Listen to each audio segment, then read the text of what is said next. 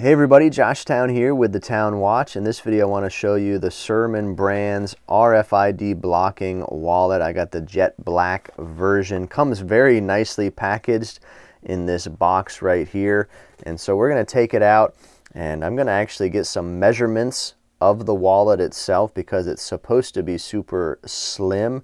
And then I'm going to put some of my cards and my bills in there to show you how everything works and how it fits in the wallet. But very nicely packaged, as you can see.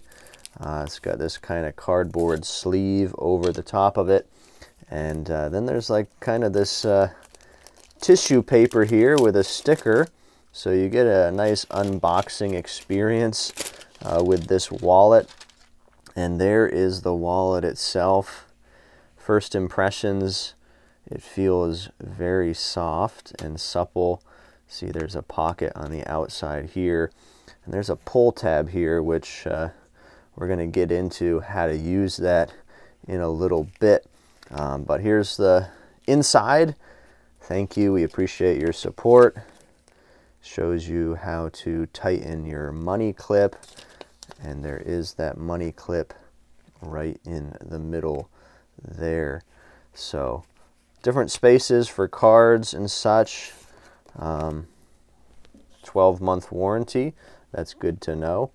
And so now what I'm going to do is take out all the stuff that's in here, and I'm going to put in my cards and some of my cash and show you how everything fits in this wallet.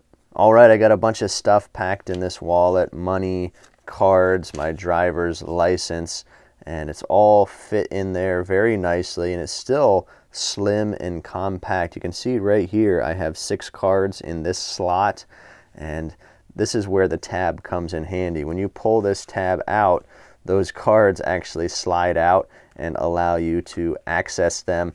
I think it's a little tight with the 6 cards. Probably be better off with 4 or 5 in there, but you can fit 6, I know that at least.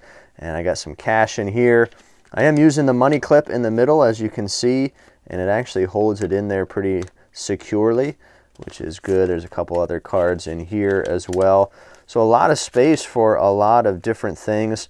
And now I want to see what the measurements are. You know, they put the measurements in the information, but let's see what it is with it jam-packed with stuff. So it's about 19 millimeters or so, the thickness that is there.